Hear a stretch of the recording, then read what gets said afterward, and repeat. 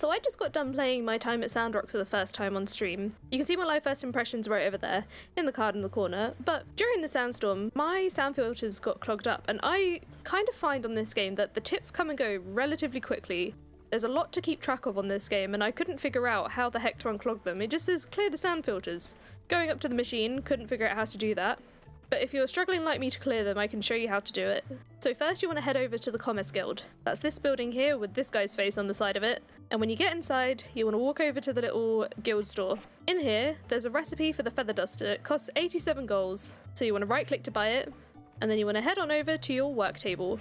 The easiest way to find it is probably under the equipment list. You scroll down here, you see now that there's the option for the feather duster. You need 5 feathers, 2 wooden sticks, and a thin thread. You're going to want to make sure you got a weapon for this, because you're going to have to kill some chickens for the feathers.